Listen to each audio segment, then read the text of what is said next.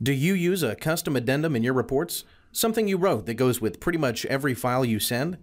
Do you include text that varies from report to report, like the lender's name or the borrower's name?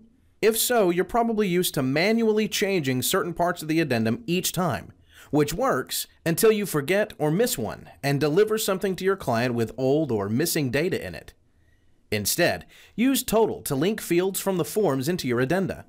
This way, for instance, when you fill out the lender's name on the form, the name is also filled out in the addendum at the same time.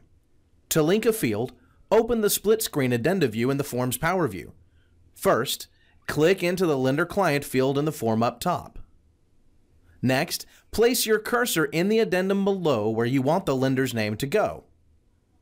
Then, click Link Field. Now, when you fill out the lender's name in the form, the addendum is automatically filled out as well. If you do this for each of the spots in your addendum where you manually type report-specific text, you'll have an automatic hands-free custom addendum, saving you time and hassle, and saving you from accidental addendum errors.